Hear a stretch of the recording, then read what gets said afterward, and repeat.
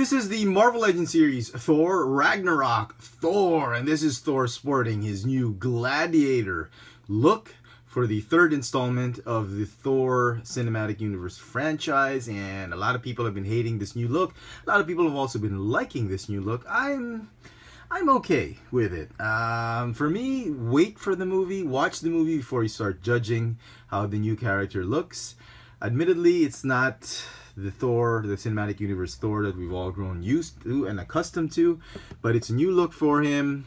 Also seeing that Marvel is giving him a look without the hammer, a lot of which we've seen in the comic books, but I'm still at the same time glad they didn't give him that old Odinson look to it. It still looks like Thor, still the god of thunder, the Asgardian, but without the hammer. And I think this is an acceptable change, if at all. It's not too dramatic without the hammer, turning him into just, you know, his drawstring pants and makeshift cape. It's still okay. He still looks like the god of thunder. So, let's put it off to the side.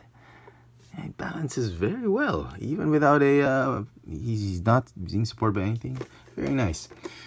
We get a new mold for the figure, and here is the rest of the assortment. He comes with the helmet of Gladiator Hulk, or Hulk, Ragnarok Hulk, as well as the Bruce Banner, the Hulk head sculpt.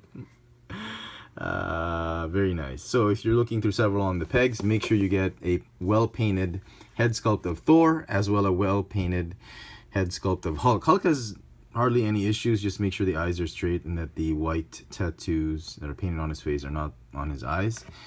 As for Thor, it's just the beard. That's the issue. The eyes are painted okay, the tattoo's okay, or the war paint is okay.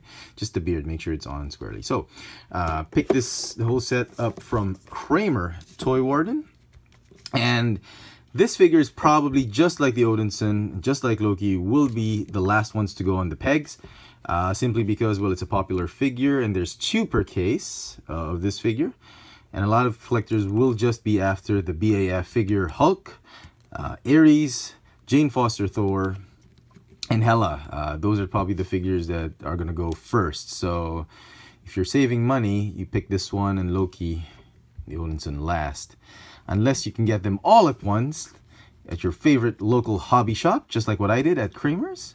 You can probably get them at a wholesale price from hobby shops. Okay, so there you go. So very nice looking Thor. He's still that Asgardian, he still brings that Asgardian feel to him. Very, very nice. I love the way it turned out. The swords, nice, well painted in that metallic blue or teal that they put it on. The handles, they're not painted though, but they're well detailed. Very nice, and he can hold them nicely. I love the grips that it did on him. It's not too tight, it's not too loose either. Let's talk about the silhouette of the figure. Very nice, as accurate as can be to the movie. I'm liking the way Hasbro's done this particular figure. Down to the details of his armor. You get a lot of that war paint on the side of his body. You get some new boots. You even get a removable shin guard or shin armor piece. I wish there were 2 to make it more symmetrical, but I think in the movie he only has 1, so that's fine. The head sculpt, the helmet is not removable. There's going to be another version of this figure without the helmet, so I'm probably going to be wanting that as one as well. I'm probably going to keep this figure simply because I love the way the new Hulk looks, and he is going to be paired nicely with this one on the shelf. And he's great. He's not as bad as I thought it was going to be. Let's go to the cape situation. If you've seen my Loki review, I absolutely hated this thing that Hasbro's trying to do. I mean, the concept of just the capes pegging into the body, I think is a great idea. They just have to execute it very well. Instead of just having a smooth peg on the one on the shoulder, they could put a little bit of a flared peg, just like what they're doing with the lightsabers for the Black Series. But this one is a flared peg. See, this one works. The bottom peg of the cape, but this one just keeps on flopping and just being unpegged. There's no flaring on the peg, and it has to go through 2 things, like the bandolier or the strap, and go through that shoulder hole, which is like perpendicular to the body, and it's not parallel. And that's pretty annoying. And this was almost a deal breaker for me. Had it not been for the flared peg here, I would have easily thought about selling this particular figure. But as it is, it's okay. The cape will stay on as long as you don't flip or play with the figure or mess with the figure too much. It'll stay on. So his shoulder piece that's attached to his bicep, which will allow you to rotate the bicep, rotating that shoulder piece as well. So the head sculpt, the helmet sculpt, I should say, on the head is not hindering any form of head articulation. It's got a waist cape that's made of soft PVC material that's glued on to his waist. Again, talked about already this one. So that's it. It's got the strap that's you can remove if you want to. Very nice. You can have him without the cape if you want to. But yeah, no, just kidding. Okay, so articulation for the figure. He's got a ball jointed neck that's on a hinge. He's got an ab crunch that's a little bit loose. Very tight ratcheting waist swivel. He's got a ball hinge shoulder, bicep swivel, double jointed elbows, ball hinge wrists.